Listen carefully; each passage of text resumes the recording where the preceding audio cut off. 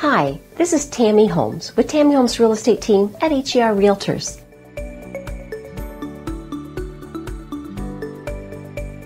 Buying a home is both exciting and stressful at different stages of the transaction. Today, we'll talk about one of those stressful times, the inspection period. What is the purpose of a home inspection? The inspection was designed to evaluate the current performance of the home's systems and its features. The inspection is not designed to evaluate cosmetic defects or design issues. The inspectors will always find something wrong with the house. The actual report the inspectors use can be overwhelming, since most of them use a pre-written template that is often over 70 pages long.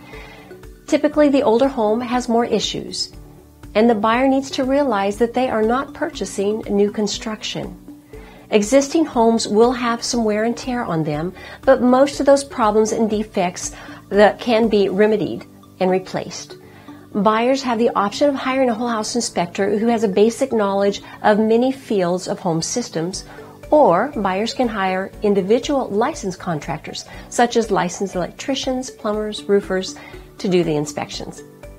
After the inspections, the buyers need to choose their battles. In other words, don't ask for everything on the report. Be realistic. Sending an exhaustive list of repairs to the seller may cause them to become angry toward the buyer and change the entire tone of the deal. So buyers, before walking away from a transaction based on inspections, take a deep breath and remind yourself of the bigger picture.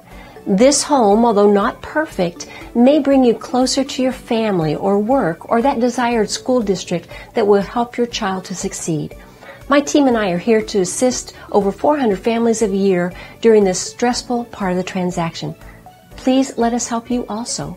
Our goal is to be there to coach you through the process. Call us today at 1-800-722-2585.